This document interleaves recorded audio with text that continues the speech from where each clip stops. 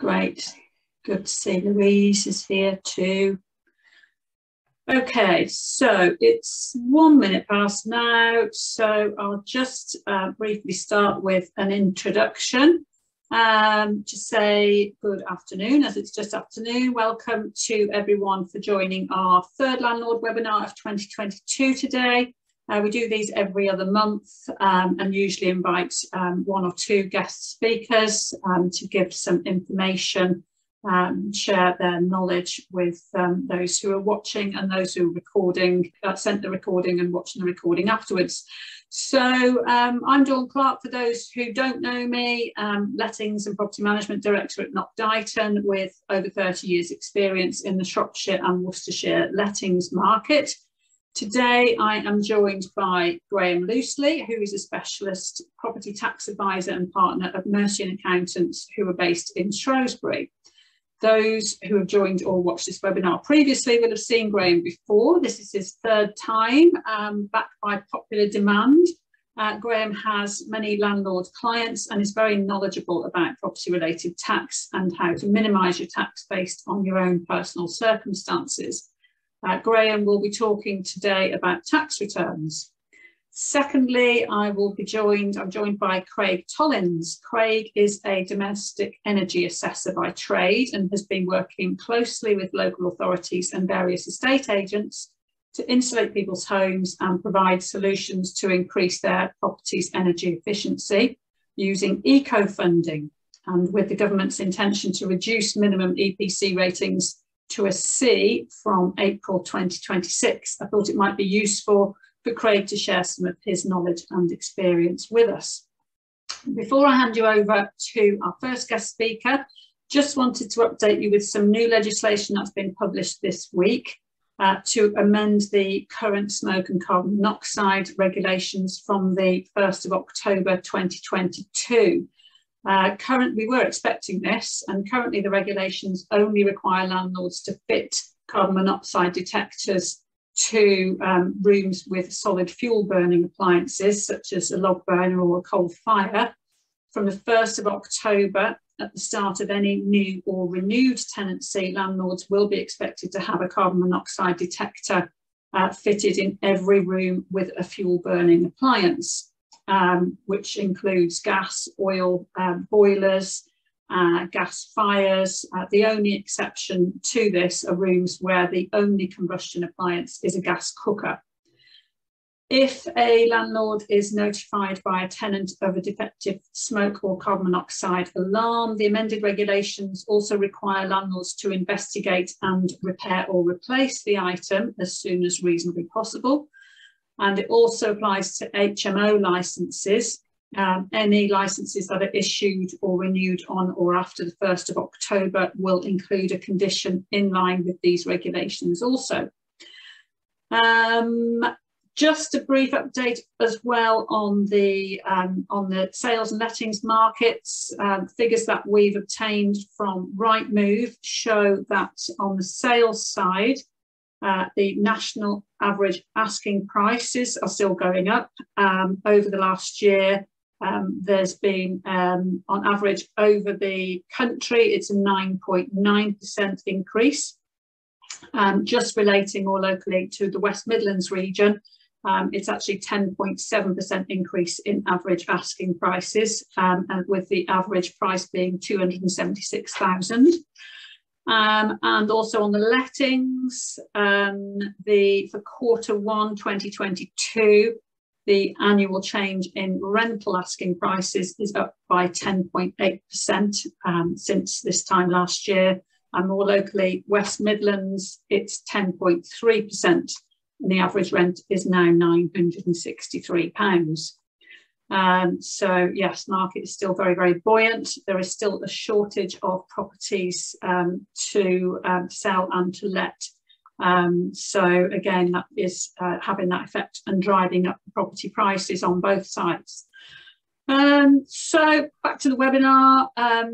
All those attending the live presentation today will have the opportunity to ask the speakers questions. Please pop them into the chat box at the bottom of your screen. And I will read them out and ask the speakers the questions then. And so without further ado, I will hand you over to Graham. Hello, Graham. Hello, Dawn, and welcome to the webinar. Shall I start my slides up? Yes. Oh, we should be able to share your slides.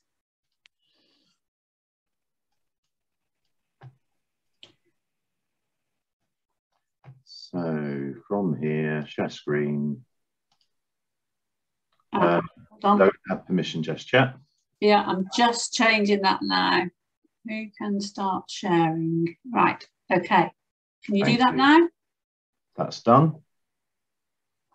So let's just put the screen over here. And let's get the other screen here. Okay, so this webinar is going to go over self-assessment tax returns for landlords. There's an awful lot to cover. I'm going to try to be brief. We will make the text content of the presentation available afterwards. And of course, we're always happy to help with any questions.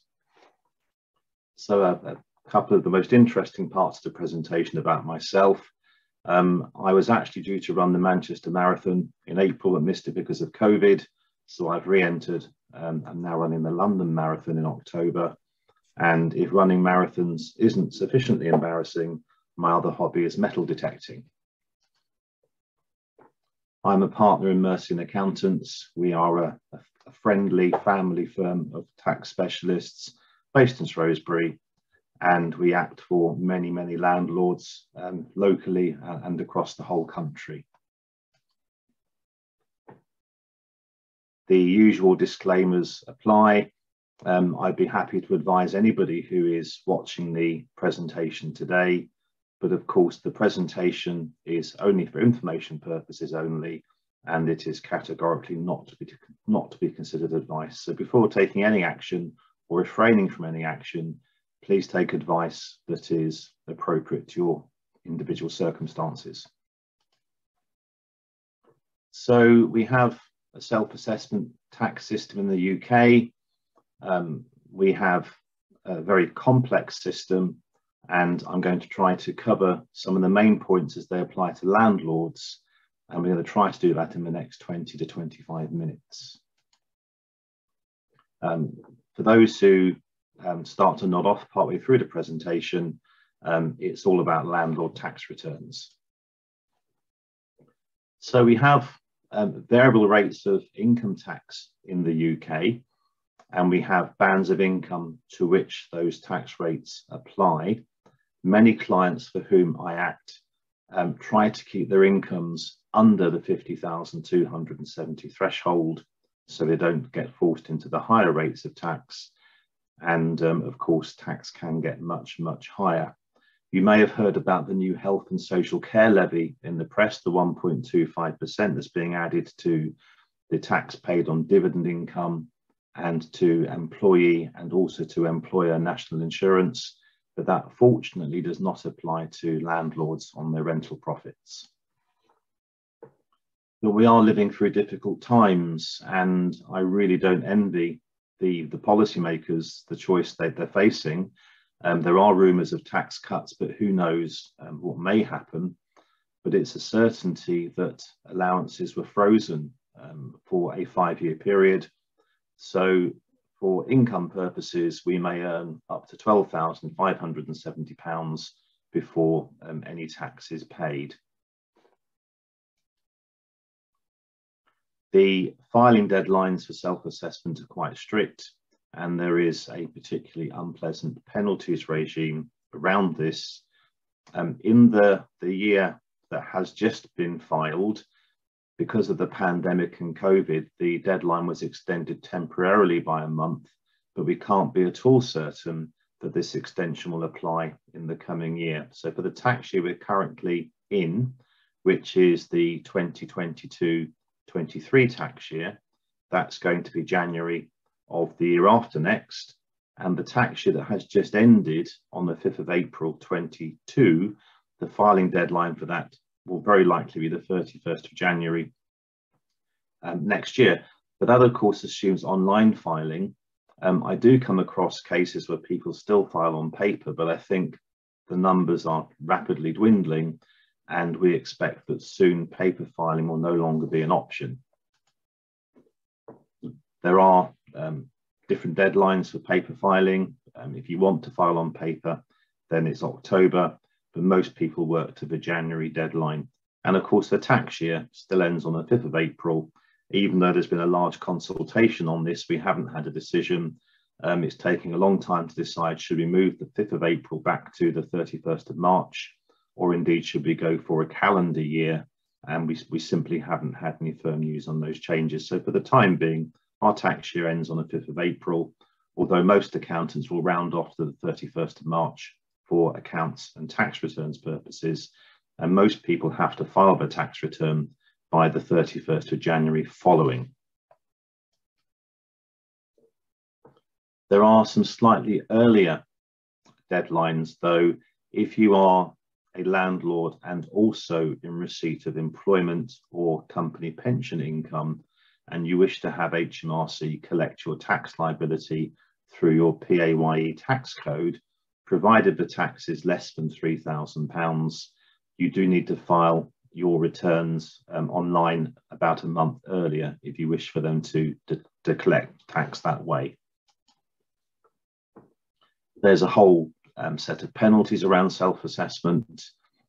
If you miss the deadline of midnight on the 31st of January, it's an automatic £100. We are now in the very expensive time of year for those who have not yet filed the tax return that was due at the end of this February, because we have £10 daily penalties for a 90-day period. And there are 2 further penalties of £300 each for those who get to be very late with their filing. And it can actually add up to £1,600 total penalties for one tax year, even if the tax payable ends up being nil. So we have a very expensive penalties regime for those who are late. We have a system of payments on account. Because we don't pay tax on self-assessment until much longer than the end of the tax year, we actually end up with a system where we pay tax in 2 instalments each year. I shan't go into the details of this on the presentation, because the calculations can be quite complicated, but broadly speaking, if you're in self-assessment and you have substantial self-assessment tax to pay, you will find yourself making 2 payments per year, one at the end of January and another at the end of July, and that's an annual system. And as well as the penalties that apply for late filing, there are, of course, also penalties for late payment, in addition to interest. So we have a 5% penalty for those who are late paying the January instalment, and if they still haven't paid by July, there is a further 5% penalty. But something we always recommend to clients who are in difficulty making payments to HMRC is to talk to them about a time to pay arrangement, because if we have a time to pay arrangement in place, then penalties can be stopped. But of course, the interest doesn't stop running and will always be payable. So getting into the self-assessment tax return itself, we actually have potentially 4 different property sections to complete for a landlord. We have normal property income, and we have separately furnished holiday lets, and we have to split it again between the UK and properties outside the UK. Now, for normal properties, those can be anywhere in the world. Furnished holiday lets are only possible in the European Economic Area. And if you have what would be a furnished holiday let outside of the European Economic Area, then you have to treat it as a normal property. So normal property lettings would include the conventional assured short hold tenancy, and would also include the house in multiple occupation, but specifically does not include a furnished holiday let. We have to think about property ownership as well, because taxation can follow legal ownership. And there are 2 ways to own property in the UK. There is the concept of joint tenancy and tenants in common. and they have different consequences. So if anybody's not clear on this point, please take advice from your lawyer or your friendly accountant, and they will help you with this. If you find you have joint tenancy, which often is the wrong choice for tax efficiency, it is possible to convert to a tenancy in common holding with a procedure called a severance of tenancy, which actually is quite an easy process to go through. So getting onto the specifics of tax returns, if you are owning a property jointly with another person, then you need to tell HMRC that on your tax return. And you must also disclose on your tax return the name of the person who is responsible for keeping the property records. As to how you share the income between you, if you own the property as joint tenants, then it's equal shares. And with tenants in common, it's possible to change that to an unequal share, but there are some further complications for those who are married couples or civil partners with some additional paperwork required. But it's actually a very, very common, very popular tax saving technique for couples who are married or civil partners to start moving the income to the partner who faces the lower rate of tax. We often end up with couples wishing to make gifts within the couple to achieve tax efficiency. A couple of points to watch out for here. If it's a mortgage property, you must always speak to the lender because, of course, it's their property. And there's no capital gains tax chargeable if you are a married couple or civil partners. But if you're a cohabiting couple, that exemption does not apply. And there wouldn't be stamp duty if no money changes hands, unless it's a mortgage property, in which case stamp duty will apply on the mortgage balance. And the 3% surcharge on stamp duty we pay for investment properties does not apply to gifts between couples. But if you're gifting more than one property, watch out for them being linked together as linked transactions. So getting into some pretty hardcore accountancy now, we have two ways in which to prepare the rental accounts and calculate the rental profits. On the cash basis, it's pretty much the money in the tin, the money that went through the bank statement.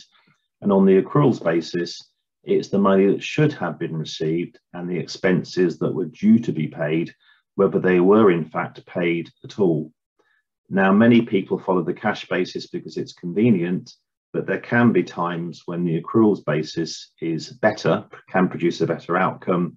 And of course, those who hold their properties as limited companies or limited liability partnerships do not have the option to use the cash basis. They must use the accruals basis. Now, as an example where the accruals basis might produce a better outcome for a landlord who has used the cash basis in the past, consider a situation where there's a repair expense that's been incurred and the invoice was dated within the tax year, but it wasn't actually paid until after the tax year. On the cash basis, there's no tax relief for that expense for a whole calendar year because you're counting from when it's actually paid. But on the accruals basis, it's based upon the date of the invoice. And then there's quite a sophisticated point for the advanced students following the presentation. When we have tax years where the rate of tax is lower for the whole country or for an individual, you might actually change the basis between cash and accruals basis to drop the expenses where they're going to get a higher rate of relief. But that's an advanced point. Now, for landlords who have very low expenses, and I don't come across many of them in my practice, there is an option to claim a flat rate £1,000 allowance. It's an either or, you can't have the expenses and the allowance, but I do come across cases where people have got let property with minimal expenses going through, and sometimes you can actually get better tax relief by claiming the flat rate figure. Now, this is a topic which causes a great deal of confusion amongst clients. When we spend money on a property, how it's treated for tax depends upon whether it's categorized as a revenue expenditure or a capital expenditure. Revenue expenditure is broadly tax allowable against rental income. Capital expenditure is generally not, and it causes quite a great deal of confusion deciding what is what. So things that are definitely capital would be the cost of the property, and any spending on the property which is a major upgrade, for example, building an extension, that's clearly capital. And then looking at repairs, if there is a roof that's damaged by storm, then the repair to the roof is clearly a revenue expense and allowable for tax. But converting a loft space and creating extra living space would be capital. There are some subtle differences around repairs that might be seen as an upgrade or an improvement, but actually aren't. So if you have a property where there's single glazing and you replace with double glazing, even though it is an upgrade and an enhancement, there is a concession that allows that to be treated as a repair and allowed against rental income. Here is a big trap that I see many landlords falling into. A really important question to consider when purchasing a new property is, from the day you purchased it, was the property lettable? Because if it wasn't, then HMRC's view is that any repairs that were necessary to bring the property into a lettable condition are capital and cannot be deducted from rental income, and there'll be no tax relief, and that catches a lot of people out. So many landlords follow strategies where they like to buy dilapidated properties and then refurb and repair before letting. You have to be very careful on this point. If the property was not lettable, then HMRC may not want to allow any expenses you incurred bringing it up to standard. There have been lots of changes around expenses that are permitted within properties. Years ago, we used to have percentage allowances. They're long gone now. So if we're buying something for a property, then a replacement might be allowable. I'll cover that in a moment. A repair would definitely be allowable. But if it's something that's actually fixed to the property, then that may not be allowable as a repair. And then we have to think about, when we replace things, whether we are replacing on a like-for-like basis, or there's actually some element of upgrading. Because if we upgrade, then it's a capital expenditure rather than a repair expenditure. Record keeping is really important. HMRC can ask to see records, and they can ask questions about your tax return many years after it was filed. So we're really keen on record keeping. And even if there's expenditure you've incurred but you can't claim against your rental profits, you may eventually sell the property one day and your accountant's going to be asking you, what did you spend on the property that improved it and wasn't claimed against rental income? And it's much better to keep a file of those sorts of capital expenses as you go along. Many landlords get confused about motoring costs. For using your vehicle in your property business, you can claim either a flat rate mileage allowance, or you can claim a share of the cost of the vehicle, but you can't flip-flop on a particular vehicle and change from one to the other as it suits you. Once you've chosen the basis, you have to stick with it. Now, coming to capital allowances, if you're producing your property accounts on the accruals basis, which many landlords don't, then you can claim capital allowances, which are a special tax relief on plant and machinery, such as your drill and your cleaning equipment. Vans, of course, get much better treatment than cars, but most landlords that we see are on the cash basis. And when you're preparing rental accounts on the cash basis, then plant and machinery is simply deducted from the property income.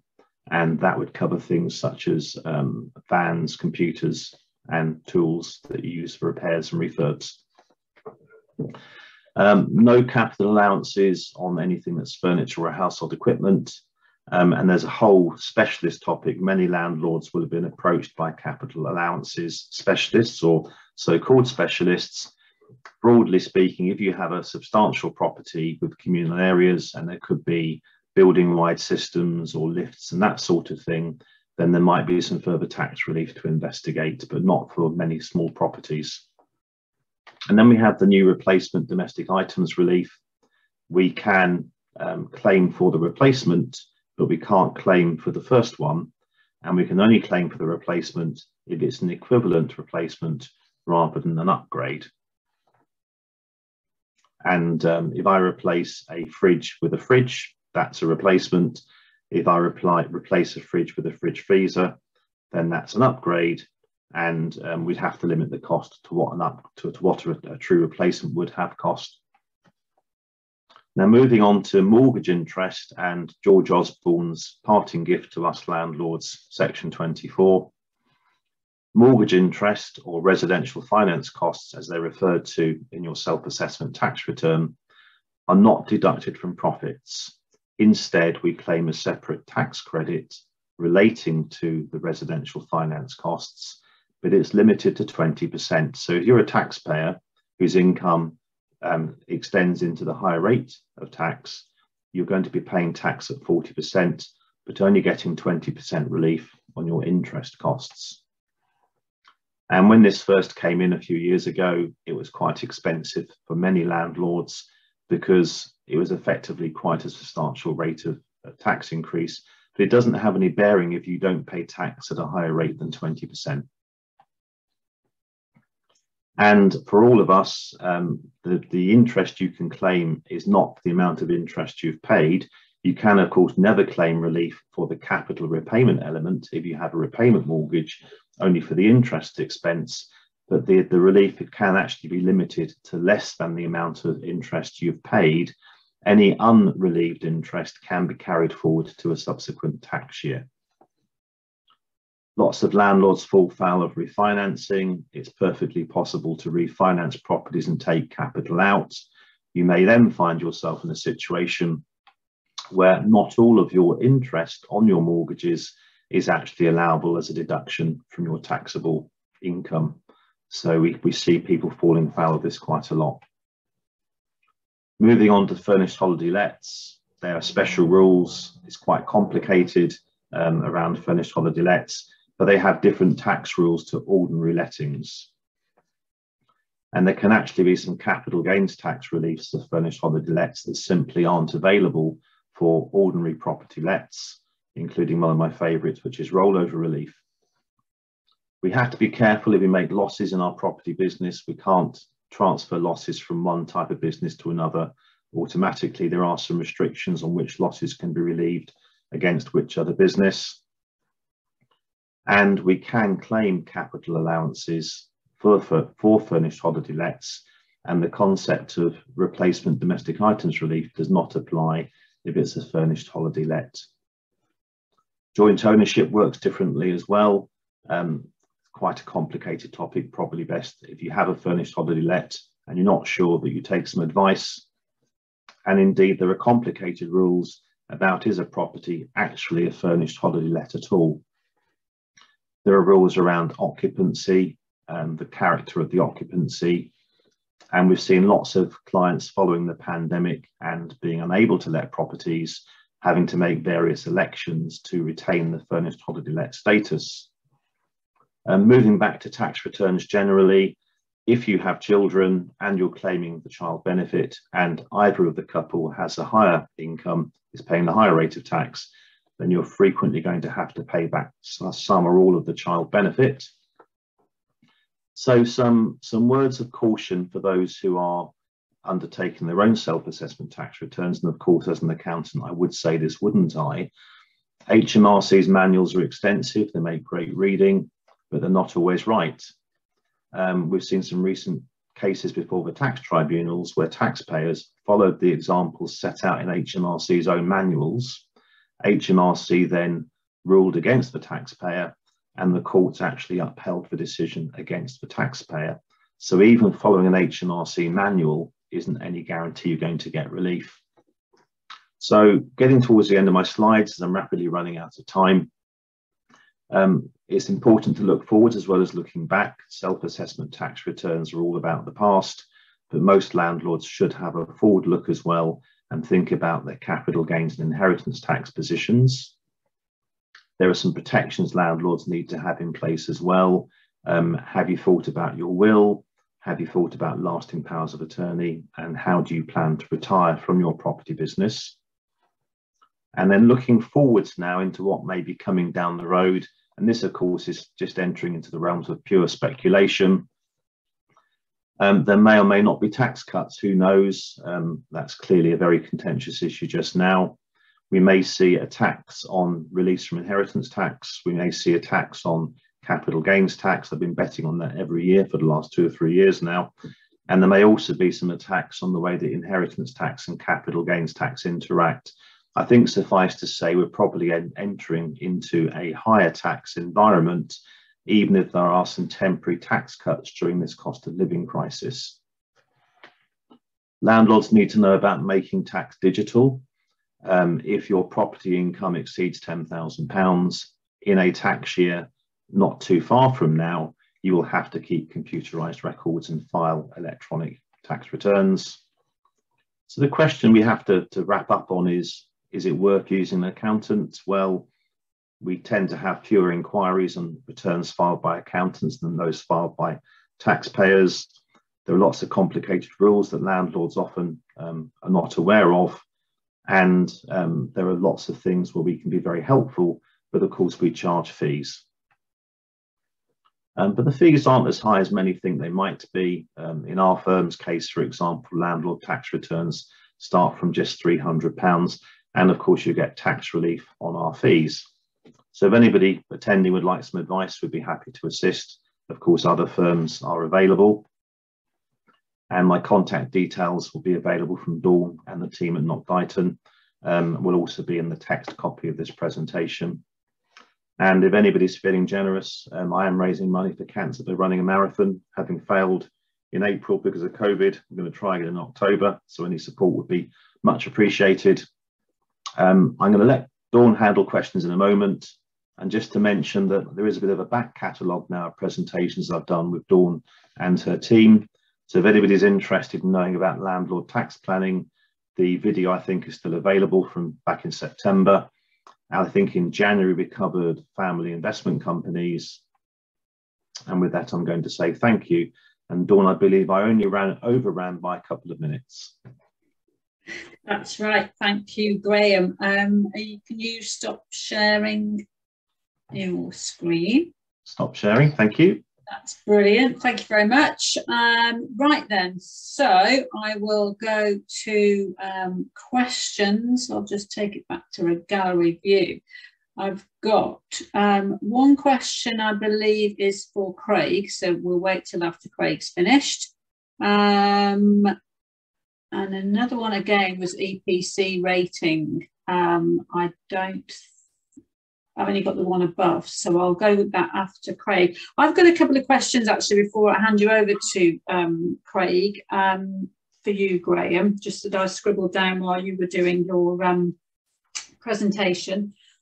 First of all, when you're talking about revenue expenditure versus capital expenditure, you mentioned windows, and I'm assuming it's probably the same for doors. If you're replacing, say, a wooden door for a UPVC or a composite door, would that be classed as revenue expenditure repairs? That would be classed as a repair. HMRC accepts that technology moves on. So perhaps back in 1960 or 1970, putting in aluminium or UPVC fixtures was considered a luxury and an upgrade. But in current times, when we replace with modern materials, it's not considered to be an improvement. It's just what most people would do. So that would be an allowable expense. Right, that's great. Thank you very much. And also, when you were talking about furnished holiday lets, a lot of people now are sort of, we're seeing more Airbnb properties around now, and people are doing that instead of holiday letting. Is that classed, is Airbnb classed the same as furnished holiday lets when it comes to HMRC? That's right. So the rules for furnished holiday lets are really about short stay accommodation, and there are some complicated rules that are in my slides, but I didn't make you suffer going through in detail about you shouldn't have stays exceeding 31 days. The property has to be let commercially, and it must be available for a number of days per year and actually let for a number of days per year to qualify for furnished holiday let status. But an Airbnb is just a particular marketing channel. The underlying use of the property is as a furnished holiday let. So whether you're on sites, cottages.com or any of those big holiday letting brokers, or indeed Airbnb, or getting your own rentals directly, or having your own website, it's all furnished holiday let, so long as the use of the accommodation qualifies under the complicated rules. Right, okay, that's good to know. Thank you for that. Well, that was a whistle-stop tour for everyone there. You went through your slides very quickly, and I know you've got a lot to get in there. I know I only gave you a limited amount of time, but I think everyone will understand really how sort of complex it is. You know, when you think if you just maybe got one property, it's fairly straightforward to show your income and expenditure and do your own tax return. Well, there's obviously so much more you can actually save and I suppose protect yourself from risk as well by sort of having it done properly. So I would definitely recommend to everybody to contact Graham. I'll pass his details on later because I think it would benefit everyone. So thank you very much, Graham, and I will hand you over now to Craig to talk about EPCs and his knowledge and experience here. So hello, Craig. Thank you, Dawn. Thank you for inviting me. My name is Craig Tollins. I've been a domestic energy assessor for the last 8 or so years. In that period of time, everything has changed quite substantially. Rules and regulations have been upgraded, downgraded, sideways and upwards. EPCs that we actually produce, we use a data system called RDSAP. That stands for Reduced Data Standard Assessment Procedure. As a DEA, we actually go through an accreditation scheme. So we actually use that software through the accreditation company. So it's not available to the average user, unfortunately. The RDSAP data itself, basically we input details of the property. So the size, shape, whether it's disconnected or connected to another property, etc. And all the parts of the property internally and externally go into the system. This data gets collated into this RDSAP and then produces a score. And this is what we all see at the end of it. They run from an A-rated to a G-rated. A-rated is pretty much the perfect property. It's perfectly insulated. It's generally got renewable energy, so it can provide its own energy systems as well, like solar, air source, heat pumps, etc. On a G-rated property, you're generally looking at something that's got very little insulation, if not none at all. The windows would be single glazed, probably more than double glazed. It would be a solid wall rather than a cavity or a timber frame wall. It varies from property to property. So the average across the UK at this present time for an EPC rated property is a D. Now, the issue is with landlords and renting a property at this present time, they have to be an E-rated or above, which is not too difficult to get to. As I said, the average property is a D-rated anyway. As of 2025, the minimum energy efficiency standards, the MWS for short, is going to be upgraded to a C-rated system. So the landlords around the country obviously will be in quite a high state of excitement to actually get their properties to produce this SAP rating. If you cannot produce a C rated on an EPC, you will not be allowed to actually rent your property. This is going to cause a lot of problems. To actually increase your EPC can be easy, but it can be difficult, obviously depending on the property. Just as a quick example, I did an EPC for a customer the other day, and it came out as a D rated. They also have a numerical side to it as well. So they go from 0 to 100, basically. 0 being the G rated, 100 being the A rated. Average property being a D is going to be between 55 and 68 on the scoring system. The property I produced the EPC for recently was rated a D rated, and the numerical aspect was 67. So it was literally 2 off a C rated. Now, looking at the rest of the property, all the bits and pieces that could or could not be done to it, it would be very, very simple for that to actually accrue a C rated. Simply by adding on some thermostatic radiator valves or increasing the loft insulation, or something very similar to it. On the other hand, I was told about a property quite recently that was on an F rated and would obviously in the future have to be on a C rated in the next few years.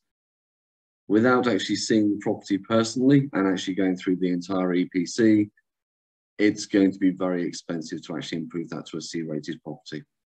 It would probably need thousands and thousands, if not tens of thousands actually spent to actually produce this. The properties themselves, the EPC, as I stated before, it depends on certain things. The wall status itself, whether it's cavity or timber frame or solid wall. The loft obviously has a bearing on the EPC rating, as does the heating system. This is one of the primary ones that can push your EPC rating up dramatically. Going from a 30-year-old boiler to a brand new A-rated 95% efficient boiler will increase your EPC by several points, if not a letter. So that's quite a useful thing to know. Windows and doors, EPC rating will not go up substantially by replacing windows and doors. A lot of people seem to think it will increase it by tenfold, but it doesn't. The flooring, whether they're suspended or solid floors, again, won't increase your EPC rating too dramatically, maybe 1 or 2 points. If you put renewable energy onto your house, such as solar panels, that will increase your EPC rating dramatically, probably by between 8 and 12 points. So that would be a massive, massive plus. As I said before, landlords at the moment have to be on E or above, will be a C or above in the next 3 years. Now, the efficiency standards that we have to actually comply to, everything is different and everything's changing all the time. We now have to do what we call a retrofit assessment if we do any insulation works on any property, and the EPC is created prior to this and after the effect to actually show what the difference the measures have made to the property itself. Eco funding is something that I've been dealing with for many years now. Basically, this helps landlords out dramatically because they don't obviously want to spend thousands of pounds on the property if they don't need to. With this new minimum energy efficiency standard coming in, that is going to be something a lot of landlords are going to have to put their hands in their pockets, unfortunately, unless they go through eco funding or something similar to it. Now, the eco funding system as it stands at the present time was Eco 3. It's the energy company obligation, for those that don't know what Eco stands for.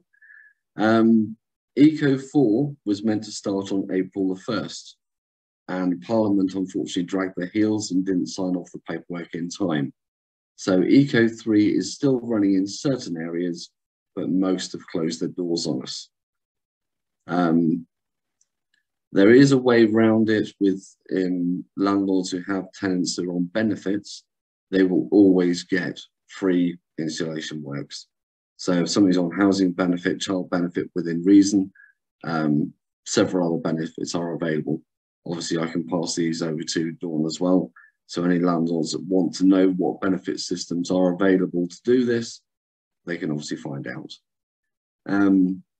When we do insulation works, of course, we deal with cavity wall insulation. We do loft insulation, of course. We do internal and external wall insulation for the older properties and also for timber frame properties. We also go through the government schemes to replace heating systems in tenants' properties as well. So going from standard electric convector heaters up to storage heaters, which would be the high heat retention versions, and first-time central heating. So for somebody that's connected to gas, but only has an electric heating system, that sort of funding is still available as well for a brand new boiler and central heating system to go in. Now, the system, when we actually produce these sorts of measures, we do have to do extra things to the property, which the government isn't currently funding. We have to make sure there's adequate ventilation to the property also. So for instance, on windows, there would have to be trickle vents, which are little slats, and they basically allow passive airflow. And the other thing we have to do is any wet rooms that are in the property, i.e. kitchens, bathrooms, en suites, etc.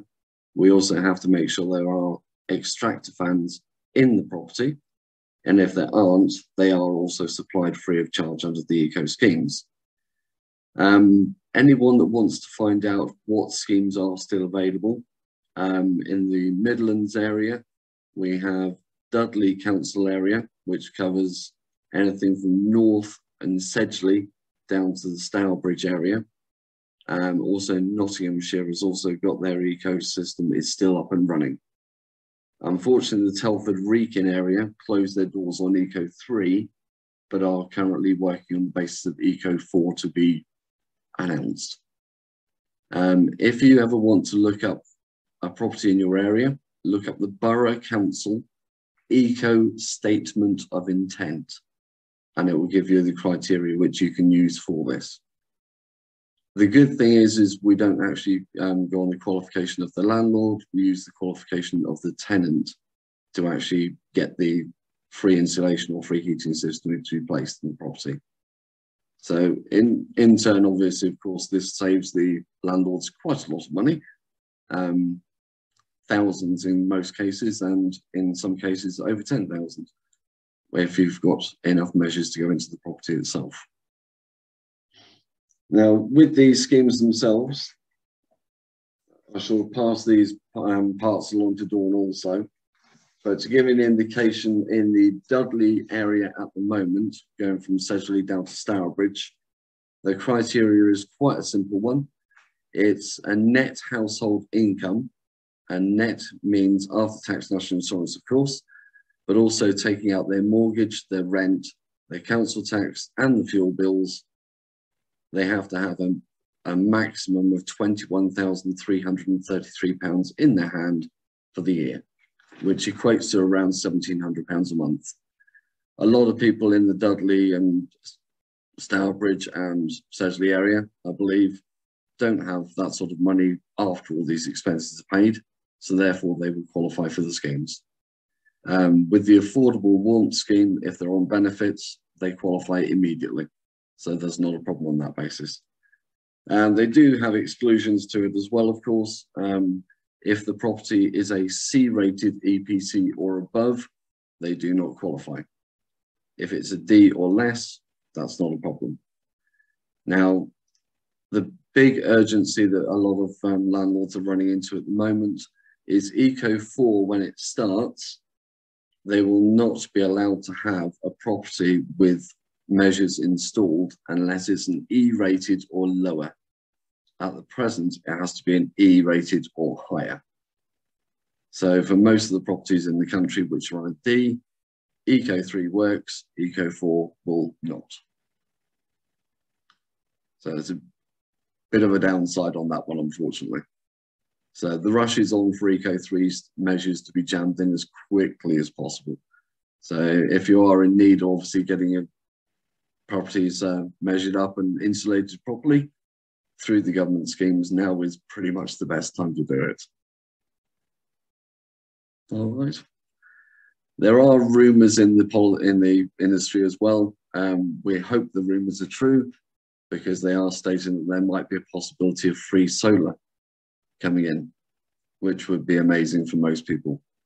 Now, obviously, with these schemes, they can be done on private owned properties as well. It doesn't have to be tenants or landlords. So anyone out there that wants their own properties done, they can also do that as well. All right. Obviously, any questions? Right, well, that's really interesting. Thank you very much, Craig. I have a couple of questions here from, I think they're from David. Said, a property we own had its first EPC in 2020, an old farmhouse off the grid on LPG. We did all that was asked by the assessor, new floor, new insulation in the roof space, and that got us to an E. Talking to someone, an air source heat pump, and they feel the rating was too low. We've since installed a new LPG boiler, which was AA rated. looking at the rating online and taking government advice via the EPC register website, we're looking at improvements costing in excess of 40,000, wow, plus losing room size due to, 40,000 plus losing room size due to boarding it out as no cavity. It doesn't justify the expense to save £200 per annum. It's crazy. Is it worth getting the property reassessed, or any other advice? Well, I'm guessing they've gone down the route of trying to look at internal wall insulation, hence losing part of the room size. Is this a private property or is this a rented property? Sorry. Presuming it's a rented property, but I'll let David add in here.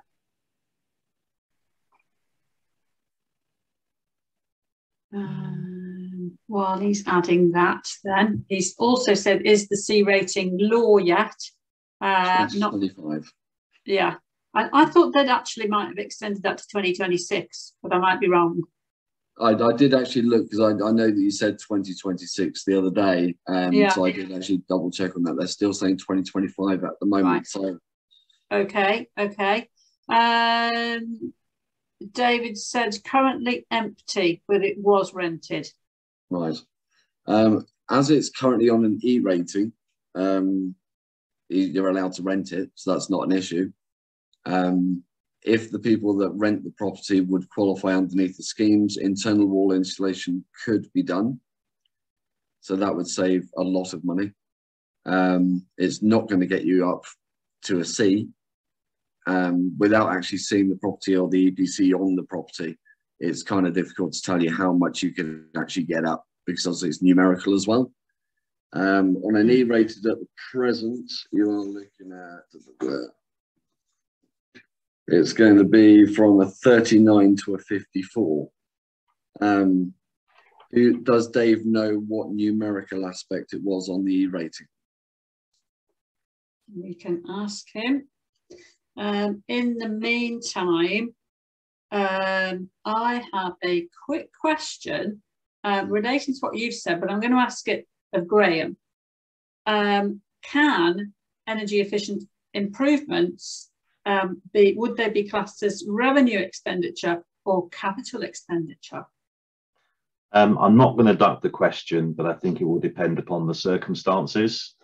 Broadly speaking, I think it's going to be an enhancement to the property, could well be capital, but I think it's one of those situations where every case is going to be different. We'd have to look at the facts of each case. And I also anticipate this is going to be a very active area, and we'll probably see some cases before the tax tribunals on this as well, because as Craig explained in his presentation, there's quite a rush on. And this is something I know a lot of landlords I speak to are concerned about, and we can expect there to be a lot of work, therefore a lot of tax claims going through, some of which may be valid, some may not be valid, and some may be in a grey area. And that's when the tax tribunals come in and we'll actually get some rulings and opinions. So I gave an answer. Right, thank you very much, Graham. Sorry to put you on the spot there. Back to Craig. Have another question as well for you, Craig. Could you just repeat what the net household income would be? Right. That is actually for one particular area. That's the Dudley Borough Council. Right. It's one of the active ones at the moment. The net income after bills, rent, etc., fuel bills, council tax has to be 21,333 or less. Right. Okay. So that will differ depending on which council you're looking at. It does, yeah. I think I've actually encountered some councils that were left. It has to be less than 13,000 a year, which is crazy, because there's not many people on minimum wage. Right. Okay. As if it was a couple in a property, you've got absolutely no hope. If they're on benefits, that's the route that we have to go down. So we explore all avenues. If they don't qualify on the income side, we go down the benefit side if they do have any income from benefits. With the schemes, we are really stamping up and down trying to get the energy companies to actually do something. because they're actually waiting for the government to sign off Eco4, their hands are tied. The fortunate thing is, if anybody wants to look up in their local area, if you go to the Dudley Borough Council, for instance, and put in Eco Statement of Intent, and it will give you the full criteria you want to look at. If you want to look at the Telford-Wrekin Borough Council, the same thing, Eco Statement of Intent. And they'll actually give you a listing of what it actually involves. Right, okay, thank you for that. So David's come back and said, have to provide the postcode and you can check. So I think it's probably best for us to put Craig and David in touch with each other, because I think there's some help you can probably give to David directly about what he could do, and some advice on what he can do to actually improve that rating and to get it through. So I think, got another question in the Q&A box from Jean. What are the rules for exemption from EPC requirement? That's on the government website, isn't it, Craig? It is, yeah. I would actually go down the government website route on that one, because obviously there's a myriad of different ways to do things. You've got to actually jump through several hoops to actually get the exemptions correct. If you suddenly spend out loads and loads of money and you find out you've not got the exemption, you're out of pocket. In which case you might well have gone down an eco-funded scheme or an affordable warmth funded scheme and got it for nothing. Yeah, I would always go down the funding schemes first before trying for the exemptions, simply because you don't want to pay out money that you don't need to. Yeah, okay. And Jean, if you email me, I will. I'll direct you to the government website as well, where it's got a list of all the exemptions and the information there. But obviously, I will also be supplying everyone with a copy of the recording of this webinar and contact details for both Craig and Graham. So if you've got any questions directly, then you can contact them direct. That's fine. I don't think we've got any more questions. So just putting it back to gallery view, and we're almost out of time, so I'm going to say thank you both to Craig and to Graham. Found that really interesting. I hope the people that are watching have found it interesting too, and also those that are watching on the recording as well. When you get the recording again, as I said, you'll be getting their contact details, so you can get in touch with them directly for more detailed advice. We do present these webinars every other month, so and have different subjects each time to try and keep it interesting. If you would like to see have us talk about a specialist subject, then please send me any ideas that you want more information on, and we will try and get the right speakers to talk about the relevant subjects. And also, just for information, we will be planning a live landlord event at the end of June. Venue and further details of this will follow. Obviously, all those that are invited today, I think you might be on our mailing list.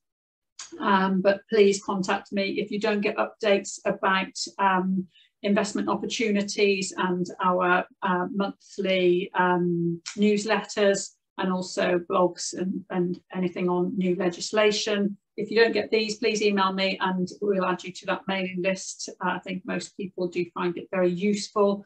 And again, thank you very much for watching. And thank you, Craig and Graham, once again. And we'll see you again in a couple of months' time. Thank you. And thank you. Thank you.